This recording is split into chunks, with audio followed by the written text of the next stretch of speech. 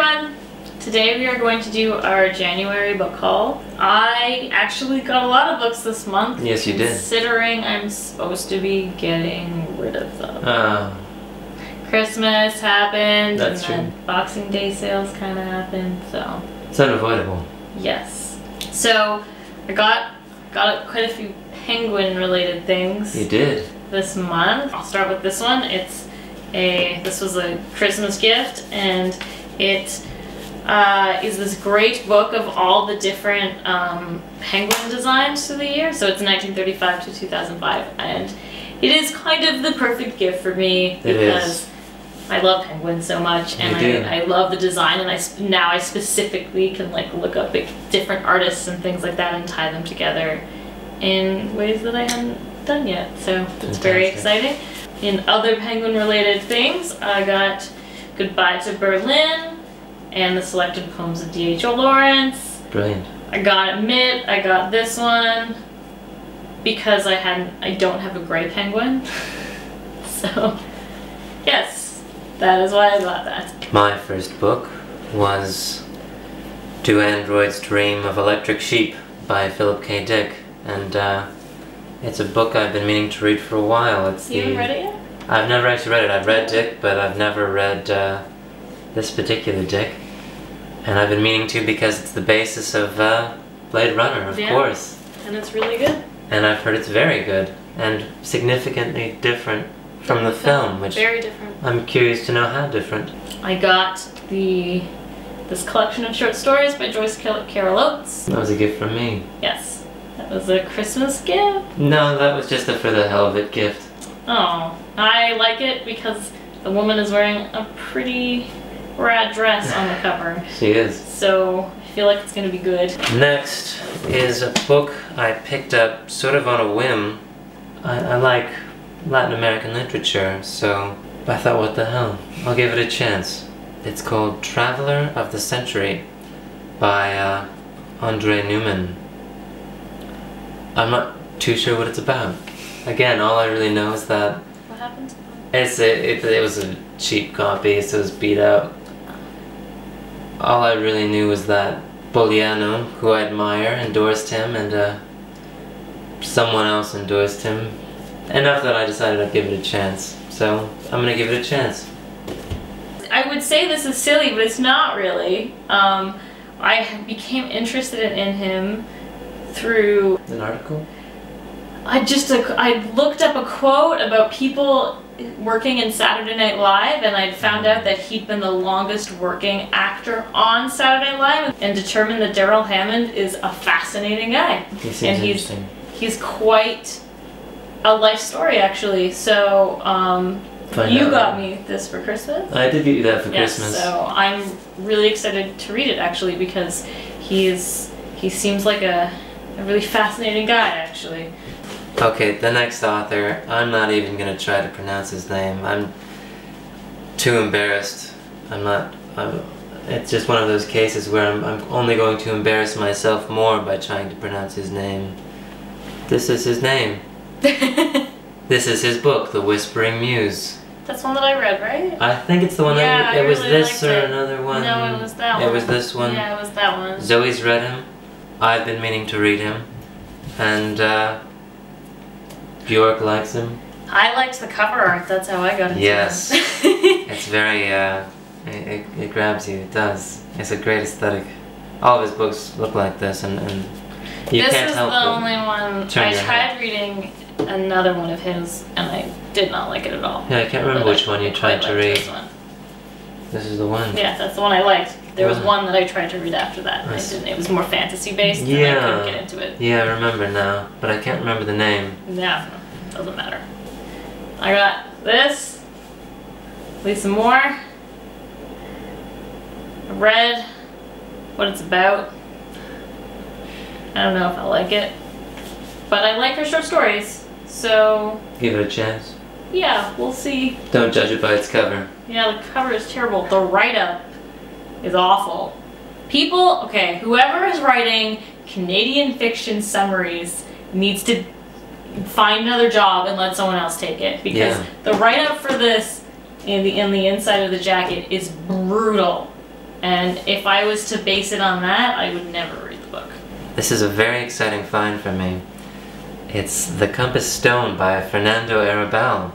And Fernando Arrabal is someone who I knew only as a playwright, but apparently he's a novelist as well. He's quite a prolific writer, and he belongs to, or he belonged to, sort of a movement, the Panic movement, which included Alejandro Jodorowsky, of course, who we've spoken about before, and Roland Topor, who's another novelist. One of his novels was adapted into The Tenant. Roman Polanski. So I've read his plays and loved them. They were sort of in the absurdist vein, a little more frantic, as one would expect from a movement called Panic. And I'm excited to see how his novels compare. I got Ida by Gertrude Stein, which you have already made your way through. Yeah, it's fantastic. Yes. I haven't even had a chance to open it or haul it yet, and Matt's already read it. Done. So I'm excited to read it too. I'm pretty excited about that find. Yeah. You know, I talk a lot about poetry, but I don't actually buy a lot of poetry. Most of my poetry comes from libraries. There aren't a lot of poets who I reread, you know, T.S. Eliot, Ginsberg, Pound maybe. I'm not sure about Pound yet. I'm not sure about Pound. But this one I picked up not because Raymond I like... Trout. Oh, man. Wait, Raymond Trout? I don't know how to say her name. Oh, Ray Armantrout, yes. Yeah. I don't own any of her, but I should. She's fantastic. This is an author I picked up, not because I like his poetry, but it was cheap, I want to give him a chance. The poetry collection is When a Woman Loves a Man, and the poet is David Lehman. I don't know what to expect. What? How did you get turned on to him? That's the thing, I don't know how I got turned on to him. I remember his name sort of coming in a conversation maybe, and then I saw this and it was marked down and I thought, okay, I know this name, it's poetry, I'm reading a lot of poetry right now, I'll give him a chance. Alright. I don't know, we'll see. Another thing that I picked up this month, basically because I liked her other book, is Jacob's Folly by Rebecca Miller. I have tried reading this already and I couldn't get into it, but I feel like it's something I kind of want to have around because I feel like I will be into. My next book is The Rifles by William T. Vollmann, and this belongs to a series, 7 Dreams. Volume 6 of 7 Dreams, a book of North American landscapes. I don't know, it's a series that's about, it's historical and I'm not You're really never into... gonna read it. I may never read it. You're never gonna read that. But I like him as an author. I'm curious. We'll see if I actually read it. I think Zoe might be right about this, and I might just want to. I'm like looking at the cover, and I'm already like. The cover says I'm not gonna like it, but I want to give him a chance. Why? I'm interested in him as a writer. Okay. I don't know. Don't hold your breath. You're not probably gonna review that one. No. Something else I picked up on your recommendation. Yes. Is BUtterfield 8 by John O'Hara. I don't really know. It's about a call girl, maybe. Yeah, I don't know. You recommended it, and the cover's pretty... It just jumped out at me. I haven't actually read it. I don't know what it's about. The cover kind of did it for me. It wasn't very expensive, so I thought, I'll give it a try. I don't read a lot of mystery, but I had to pick this up just because it's a beautiful copy of The Mysterious Affair at Styles by Agatha Christie. It's a facsimile edition, a reprint of the first, you know, it just looks... It's beautiful. Old and beautiful, and whether or not I read it, I had to have it. Another thing I bought, Nathaniel West. Day of the Locust. Yes. That's one of my favorite novels. It's one of his favorites. Look at this.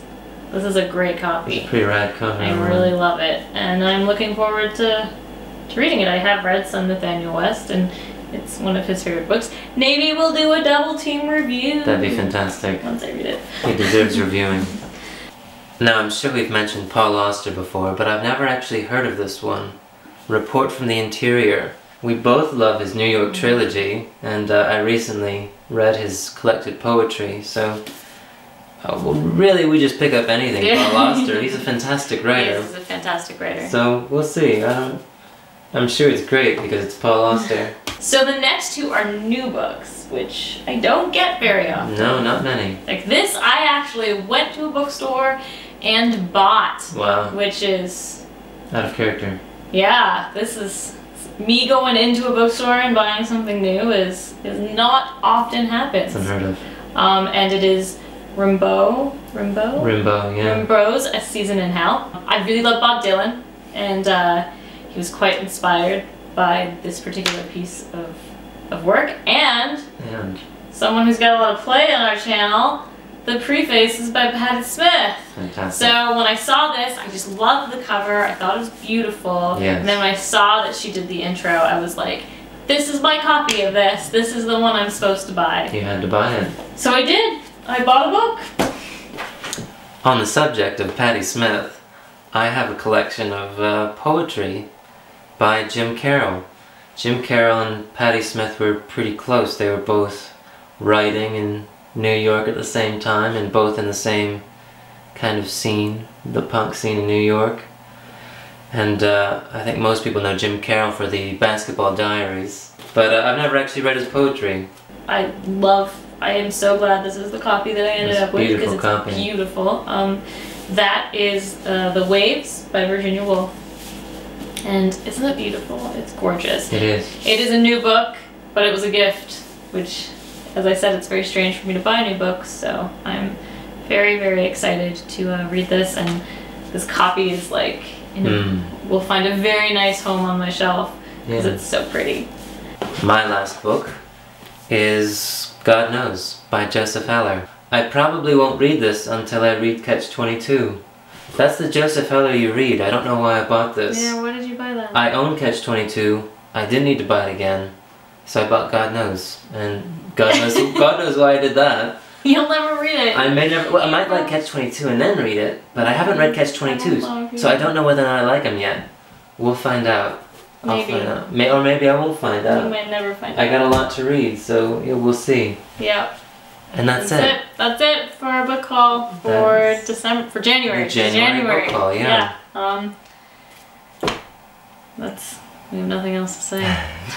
Thank you for watching. No.